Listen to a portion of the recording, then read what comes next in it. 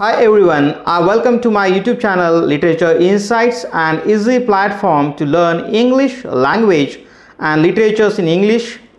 If you have not subscribed my YouTube channel Literature Insights yet, so please subscribe it by pressing the bell icon for getting further notifications and updates of my coming videos. In my last tutorial, we have seen organs of speech and their functioning through three significant systems such as the respiratory system, the phonetic system and the articulatory system. In my earlier tutorial, we have seen two significant systems, the respiratory system and the phonetic system. In this tutorial, I am going to discuss with you the last significant systems of organs of speech, the articulatory system. Before proceeding to today's topic of articulatory system, it is important to know the learners of English how the sounds are produced, how do they articulate. So it is important to know the movements of our mouth while production or articulation of speech sounds. It is minutely observed that what is happening inside of our mouth at the time of production of speech sound or the articulation of speech sounds. So here the learner should be a keen observer of the movements happening inside his or her mouth while production or articulation of speech. The movements of your tongue, teeth, lips, upper jaw and lower jaw are quick, delicate and complex at the time of production or articulation of speech. We speak or articulate sounds. We push air out of the lungs up through our throat and through our mouth and nose. The vibration of our vocal cords along with the movements of tongue and lips that changes the airflow and produces different kinds of sounds. So here the learners of English should make aware about the process of these vibrations occurred in the vocal cords with the help of the movements of tongue and lips that changes the airflow and produces varied type of all the human body parts that we can use in the production of speech sounds are called the articulatory system. So here is a figure of organs of speech. In this figure we can see the organs of our mouth and the organs of our body that plays a significant role in the production or articulation of speech sounds. Without the help of these organs of speech, we cannot produce or articulate any kind of speech sounds. It is very significant to know the learners of English to understand how the articulatory system works or functions so they can easily understand the articulation process or the production of speech sounds in an accurate.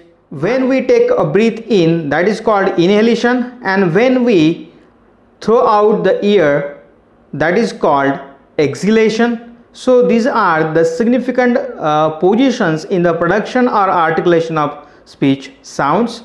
So inhalation or exhalations are very significant in production of speech sounds. So now here it is important to know the airstream mechanism is very significant for the production of speech. When we speak or articulate the speech sounds, our lung push the air in the vocal cords through the rest in the vocal tract, the space in the throat, mouth, nose where the sound is produced. The vocal cords are two small membranes in the throat that produce sounds of the voice. When the vocal cords are stretched tight and close together, they vibrate more than 100 times per second and they create sound louder than loud. Vice versa, when the vocal cords are relaxed, the sound comes out more quieter and quieter. So this is the contradictory positions of these vocal cords affect the pitch of the sounds when we produce. So now here it is important to know the learners of English what is pitch. So pitch is nothing but it is a measure to know the highness or lowness of the sound at a particular point. Or the vocal cords are stretched longer, the sound has a lower. The vocal cords are shorter, the sound has higher pitch. So here we can also find the contradiction in pitch positions of the production of speech sound. The space between the vocal cords is called the glottis, as we have earlier seen. In the vocal tract itself are several parts that modify in various ways to change the shape and size of the vocal tract and produce speech sounds of English or any other language. These are called the articulators. So through this process, the articulation of speech sounds come into existence. The lips play an important role in the production of certain speech. Lips are used in the production of certain speech sounds such as p, b, m, v, f, v. When we speak these sounds, the movements of our lip is rounded, unrounded, or sometimes it is straight. It also affects the sounds of vowels.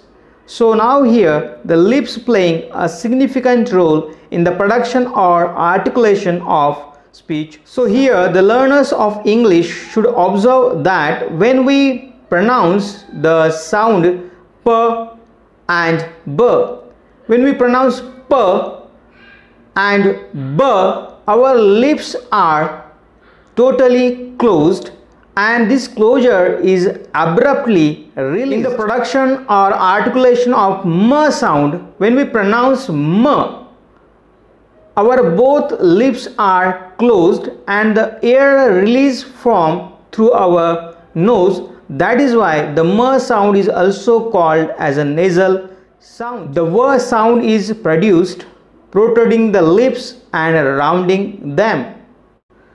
So here the lip position is an important factor in the production of vowels and consonants.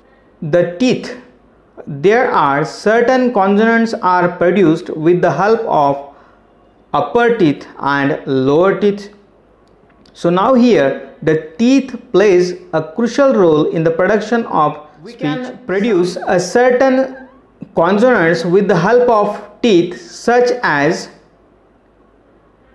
f, v, th, and the teeth are used in the production or articulation of speech sounds consonants f and v, th and the. When we articulate the consonants f and v, in the process of articulation we can observe that the upper teeth touching the lower lip, and in the production or articulation of speech sounds th and the, when we articulate or pronounce th and the consonants, in the process of articulation we can find that with the tip of the tongue touching the upper teeth.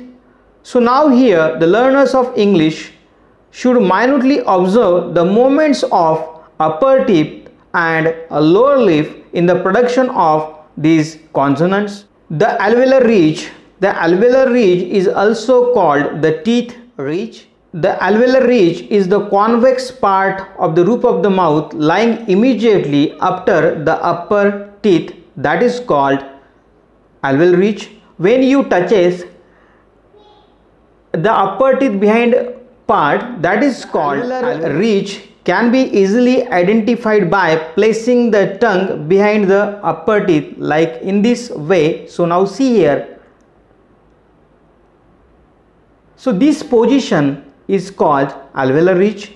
So you can also observe by touching the tongue behind. Many consonant sounds are produced at the teeth ridge or alveolar ridge such as t, s, z, l, n.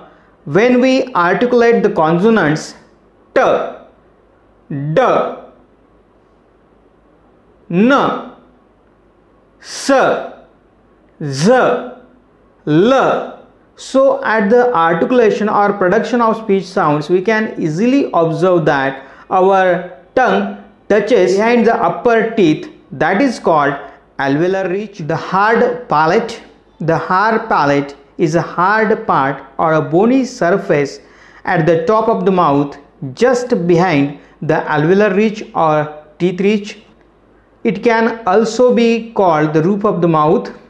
When you close your mouth, your tongue is flat against the hard palate. The tongue touches the hard palate when you articulate or pronounce the consonants like sh, j, ts, z, y. In the articulation or production of these consonants, we can observe that your lips in the flat position to the hard palate when you pronounce these consonants. The soft palate. The soft palate is also called the velum. The soft palate is a soft portion of the roof of the mouth is called the velum or soft palate. The soft palate is the softer part of the roof of the mouth behind the hard. If you touch the roof of the mouth with your tongue and continues to move back, you will find that the soft portion of the roof of the mouth, that is called the soft palate or the velum. The back part of the tongue touches to the soft palate or the velum when we produce or articulate the consonants like k, g, ing. So here we can observe that the back part of the tongue touches to the soft palate or the velum. The tongue is also the most important organs of speech in the articulation or production of speech sounds. So its importance can be judged from the fact that in many languages the word tongue itself denotes the language. The tongue is almost involved in the production or articulation of almost all speech sounds, both in vowels and consonants. We can also refer a different parts of the tongue which are significant in the production or articulation of speech sounds. Of the tongue, the blade of the tongue, and the back part of the tongue. So these are the three significant parts of the tongue which are used in the articulation or production of speech sound. The lower jaw. So now here we have seen there are two significant jaws, the lower jaw and upper jaw. In compared to both jaws, we can observe or see the lower jaw is the active articulator in the production of speech sounds. The prime function of lower jaw, when the lower jaw moves up and down, it allows the mouth to open and close. The movements of lower jaw helps the tongue to move lower and higher position. It also helps to the mouth inside the smaller or bigger space. All these movements of the lower jaw having its a great importance in the production or articulation of speech. When we produce sounds, the movements of the lower jaw has great influence while production or articulation of speech sounds. The nasal cavity. The nasal cavity is a space in a nose where air in and out when we breathe through our nose. It can be also called the nasal passage. The nasal cavity is important in the production or articulation of consonants m, n, g.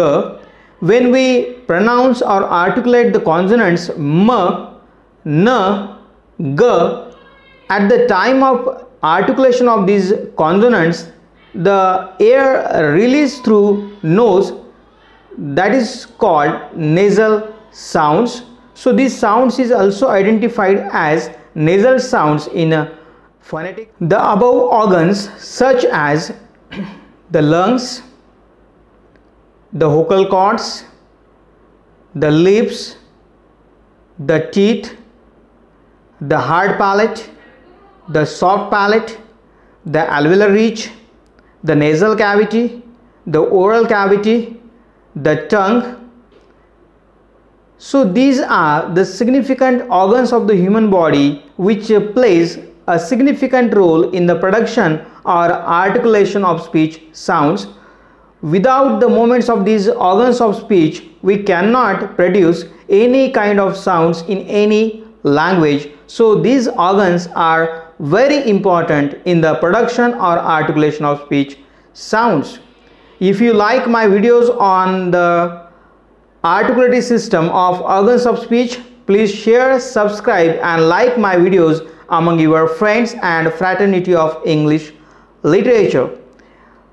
So if you have not subscribed my YouTube channel Literature Insights yet, so please subscribe it by pressing the bell icon for getting further updates of my coming videos.